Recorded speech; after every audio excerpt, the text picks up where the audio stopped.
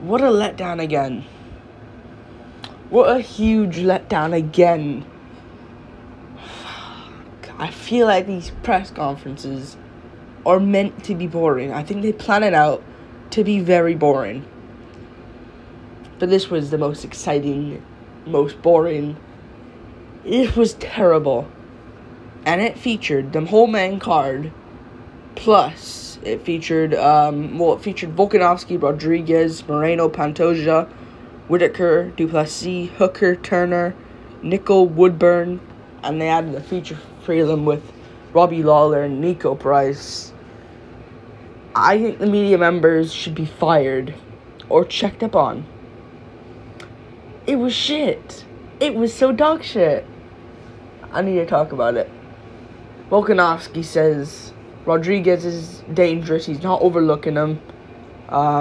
He says that he's not Josh Emmett, because Yair's last one was Josh Emmett. I completely agree. Same goes for Tapiria in this situation where he beat Josh Emmett as well. Volkanovski isn't Josh Emmett. I think Josh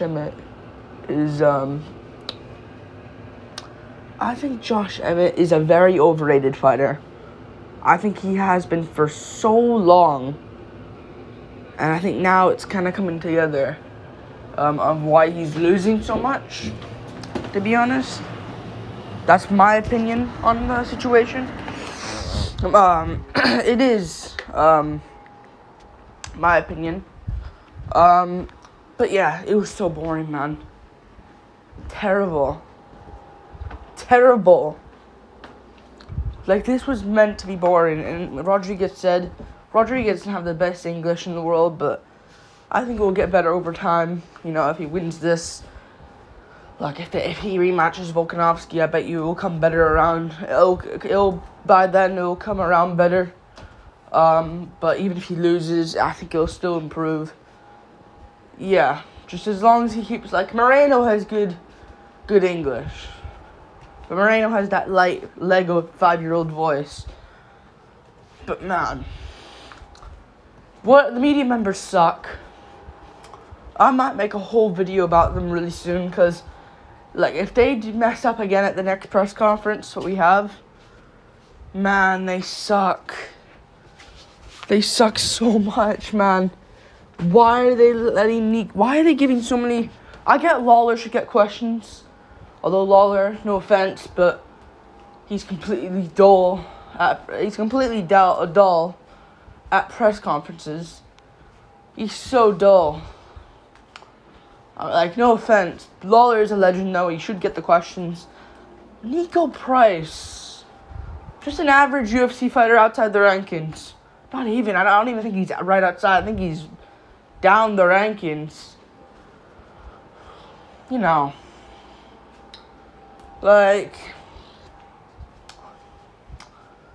what has he done? I know he's facing Lawler, but Bo Nickal is your star now. Your star in the middleweight division coming up. I know they have Ikram Aliskerov, and they used to have Abbas Magomedov before he lost to Strickland, got exposed as a shit fucking fighter. Hopefully Bo wins this. But Bo Nickal, Val Woodburn got more questions. I know he stepped up on short notice, but he got more questions than Bo Nickal. I'll get to Plessis in a second, but I'm not done. Bo Nickal is your star. Val Woodburn's, no one knows him. No one knows him. He's only known for stepping up here. If he wins, good for him. Awesome. He stole Nickal's hype. He's the guy now for people to watch out for, especially if he gets a KO, which is likely.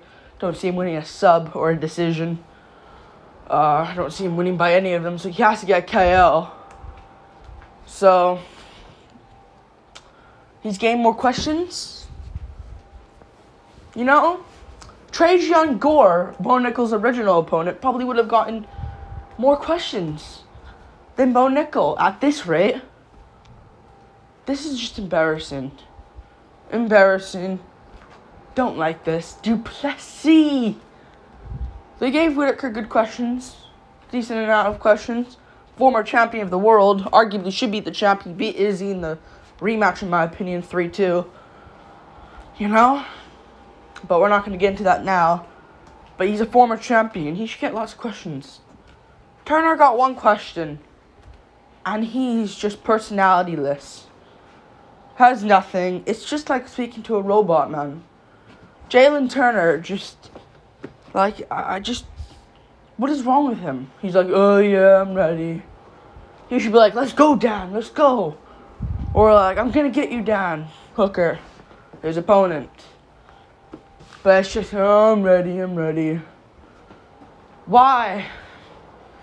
Why are the media members asking this? You know?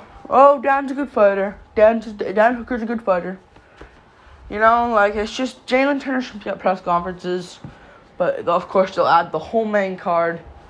Like, Turner should be on fight nights, honestly. Main event or not, I don't mind. Just put him, just don't put him on pay-per-views. And he's not even a promotable guy. I know he has good wins and good finishes, but, you know, the Gamrot fight wasn't really too fun. Like, I think it'll be fun here, but, man, he's so bad. Like, he's so personality-less. Plessis.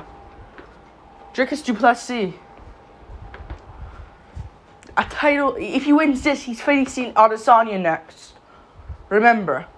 If he just goes out there and looks great and gets a good win and takes no damage and he's ready, fuck Strickland. He's in line. And I bet you Izzy will probably lean to, I think Izzy will want Plessis more than Strickland. You know? I think Izzy looks at Strickland like a clown. I think he looks at Plessis like, I want to actually get this guy out of here. So yeah. Plessis gets one question. One question early where the crowd boos him, he gets annoyed, and he does like a salute thing. He does a salute thing when the crowd boos. Hopefully Dricus wins. I really want to see him versus Izzy. Really badly. Because although I like Whitaker, I'm really not interested in him versus Izzy again. Especially as a main event. Like, if that's going to happen, put it as a co-main. Please. I beg of you. But yeah. Yeah. What else were there? Val Woodburn.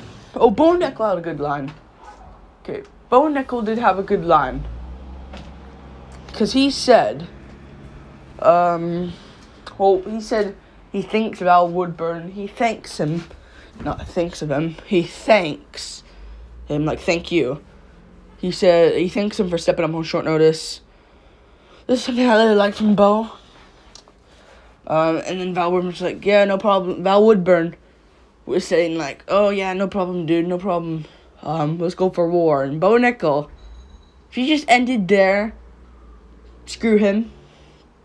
But something what he did was really good is that he's like, I don't think it's going to be war. Something like that. I don't think it's going to be war. And I think it's going to be something, though. And Val Woodburn's like, it's going to be something for sure.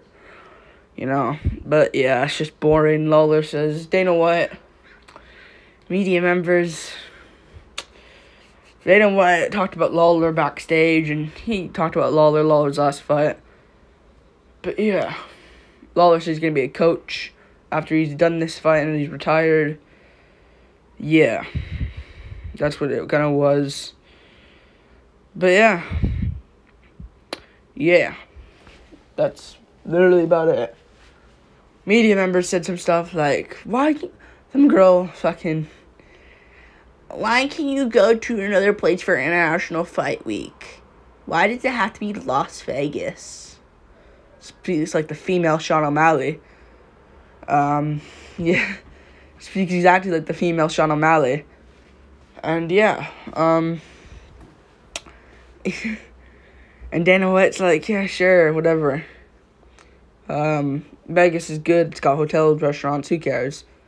Ask stupid questions. Dana White got the most questions out of everyone. Oh, Moreno, yeah.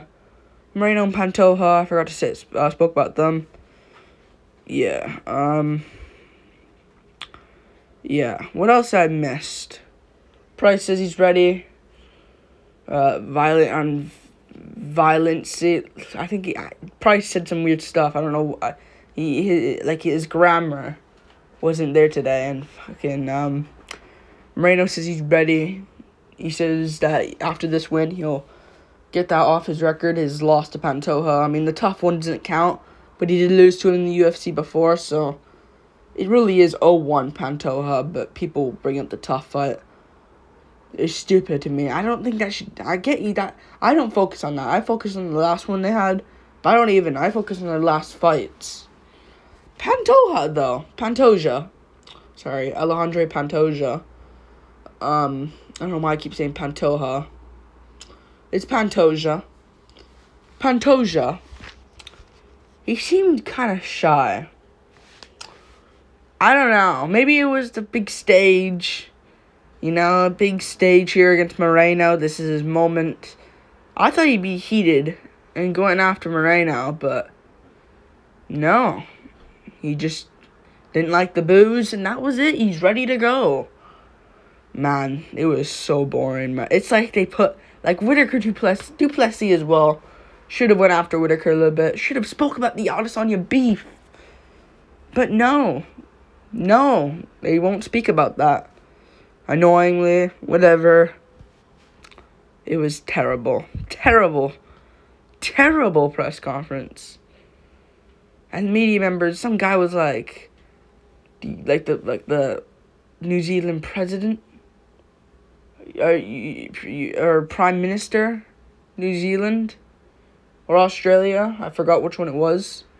And then it was like, yeah, I don't care what he says really, or something like that. And he's like, Jet to the Madalena, Jimmy fucking Group, fucking Dan Hooker, and fucking Robert Whittaker, fucking Alexander Volkanovski, you know, like, fuck off, just wait, Shannon Ross, on the prelims, you know, like, no one cares, you're wasting time, yeah, like and subscribe, because I'm done. Oh, the face-offs, Yair's huge, although he might be wearing boosters.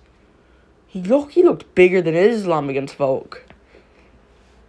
But Volk and Islam are closer, so you kind of see who's the real taller guy. But Islam is, obviously.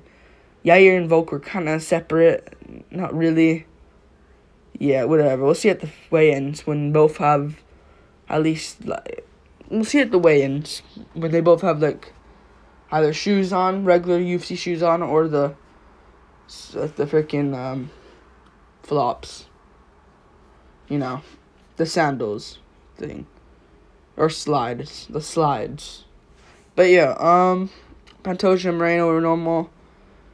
Yeah, Turner's a weight bully, hopefully he gets flatlined, and, Bo Nickal's bigger than Val Woodburn, but yeah, like and subscribe, and Lawler and Price were nice as well, good nights of fights, yeah. This was the boring part, though. And Fight Pass, fuck you. Because big announcement on Fight Pass. Like, why not go YouTube, Instagram? GSP's going to fucking grappling. Fuck you. Fucking losers. Fuck Fight Pass. GSP. Hopefully, I mean, it's interesting. It's not like it's not like it's freaking Gordon Ryan against fucking... Felipe Pena, whatever it is, you know, at least it's GSP, he's back in grappling, I guess, hopefully against Khabib, hopefully it's not against, watch it be a no-name, but yeah, hopefully Khabib or Silva, yeah, but boring ass press conference, yeah, peace.